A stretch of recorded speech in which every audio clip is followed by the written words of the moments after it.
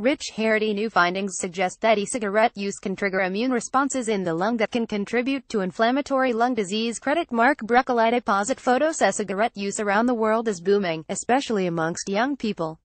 In 2016, the U.S. Surgeon General identified a 900% increase in e-cigarette use in high school students from 2011 to 2015. While e-cigarette vapor certainly doesn't contain the same kinds of carcinogenic compounds as regular cigarette smoke, there is a growing body of research to suggest vaping may have its own set of unique harmful effects.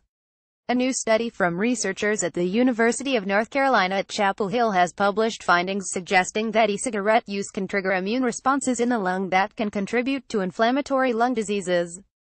The study examined 44 sputum samples from e-cigarette users, current cigarette smokers, and non-smokers. Amongst the e-cigarette using cohort, a significant increase in neutrophil granulocyte and neutrophil extracellular trap net-related proteins was identified.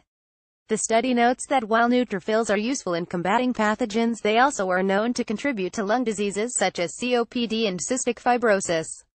The study also identified similar increases in specific biomarkers associated with lung disease between e-cigarette and cigarette users. An increase in mucin 5AC, a mucus secretion associated with chronic bronchitis and asthma, was also found in both e-cigarette and cigarette users. It is important to note that this study was small and limited, with the authors including the fact that most of the e-cigarette cohort were formerly cigarette smokers, making it difficult to clearly identify whether these results were solely related to e-cigarette use.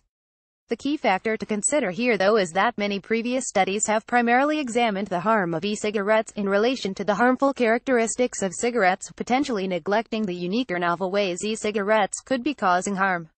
Comparing the harm of e-cigarettes with cigarettes is a little like comparing apples to oranges, says Dr. Mehmet Kesimer, senior author of the new study.